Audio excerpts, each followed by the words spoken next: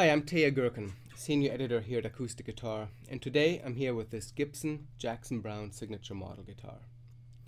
Jackson Browne has been known for playing vintage Gibson Royce Smack guitars for decades, and it makes sense that he wanted his signature model to be based on those guitars. Original Royce Smack models were introduced in 1934, and they were initially designed for lap style playing.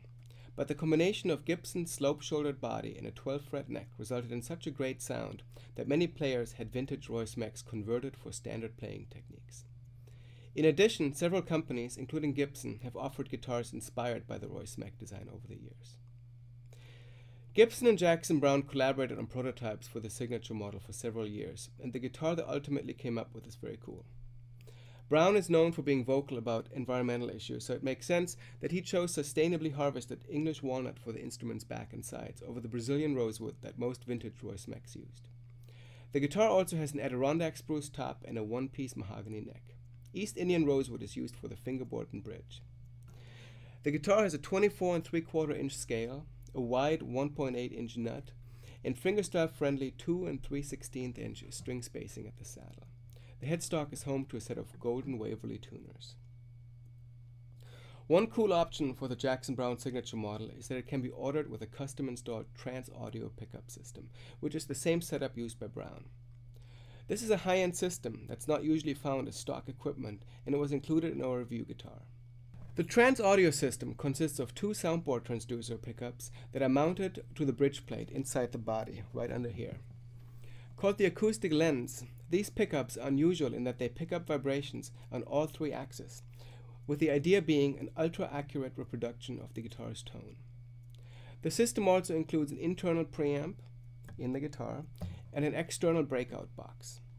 A special cable with a 5-pin connector is needed to hook the guitar up to the box, at which point the user has a choice of using a stereo or mono signal by way of two 1/4-inch output jacks.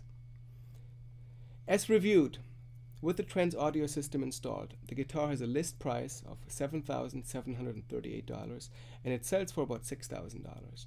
Without the trans-audio system, the guitar has a street price of about $4,500.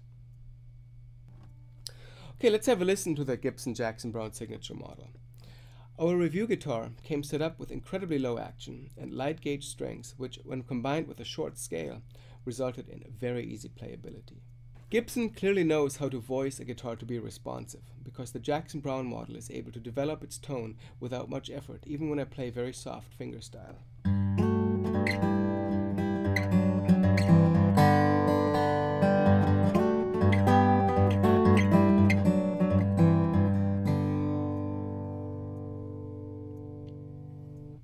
But the guitar is also capable of working up some volume when strumming. And given how Browne does a fair amount of both, it makes sense that he'd want the instrument to be versatile in that way. Here it is strummed.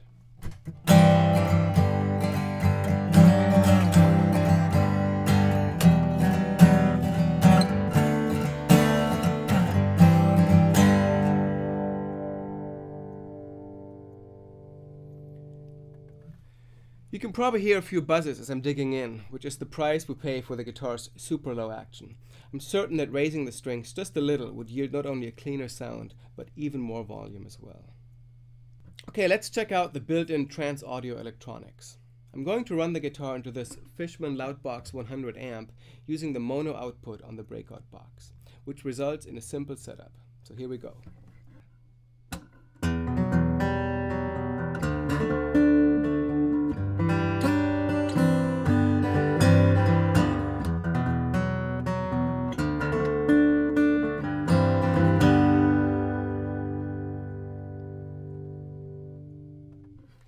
As you can hear, the pickups do a remarkable job at reproducing the guitar's tone, and without a doubt, they would sound even more accurate plugged into a larger, full-range PA.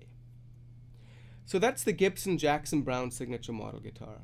Regardless of whether you're a Jackson Browne fan or not, it's a very cool instrument that combines a classic vintage design with a few new ideas, and it sounds great. You can read my full review in the August 2011 issue of Acoustic Guitar or at acousticguitar.com. Thanks for watching. I'm Browne.